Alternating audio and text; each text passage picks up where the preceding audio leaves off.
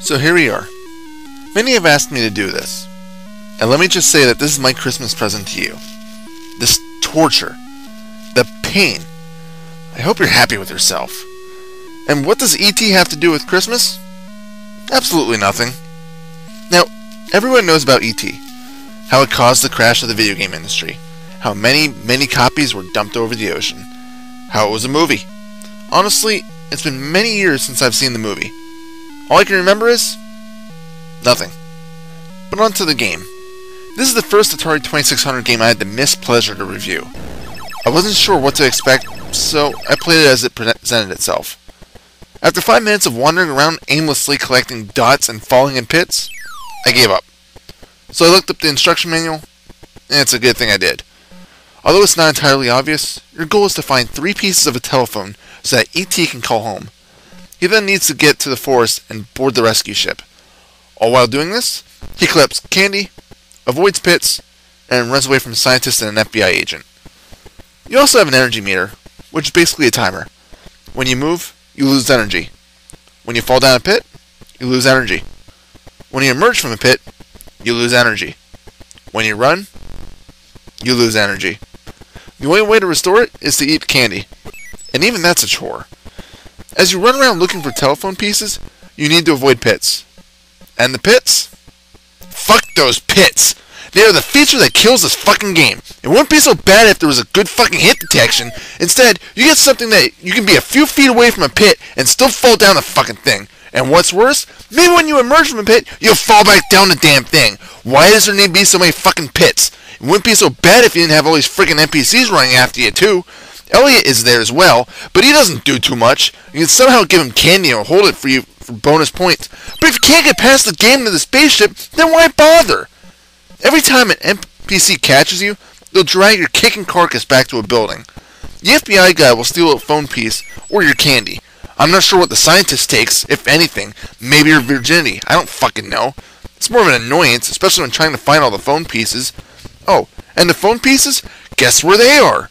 Yup. Down the fucking pits! So you purposely need to throw yourself down pits just to find the phone pieces. Once you get all the pieces, you need to get to a certain part of the map and press the button to call for the rescue ship, and then wait until the ship appears to rescue you. If the scientist or FBI agent are on the same screen, the ship won't land. At least, this is according to the manual. So, what good is the candy you're collecting? Simple. Bonus points. You can give it to Elliot, and he'll hold it. Or you can eat it at a very specific place for a very minuscule health buff.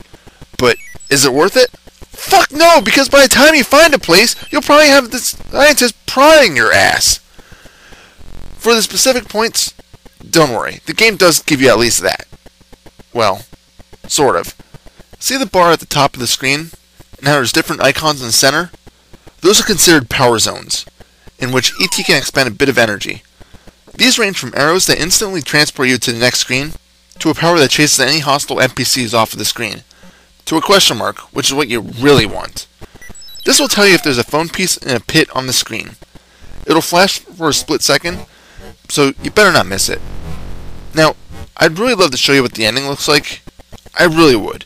Truth be told, I really tried hard to get there. I couldn't. I just couldn't. 15 minutes was more than enough time to attempt this piece of shit. So, I hope this review shuts all you bastards up that were telling me to review this piece of crap. Now, I can't in good conscience rate this game on a 10-point scale like pretty much all my other games. There's just not enough detail, especially since it's an Atari game, so I decided to go on a 5-point scale like my Flash games. Upon saying that, let me just say that, although I rated a 0 to Caveman games, I'd rather play that piece of shit than this piece of shit. So, what is my rating of this piece of crap? A freaking goose egg. Yeah, 0 out of fucking 5. I was gonna rate it a 1 just to feel sorry for it. But fuck it! This game doesn't deserve shit! This is Reaper, and fuck this game for wasting 15 minutes of my life that I'm never gonna get back. But, in any case, have a Merry Christmas. If you don't celebrate Christmas, then have a happy holiday season. If you don't celebrate any holiday, you're shit out of luck, because I'm not wishing you a happy regular day.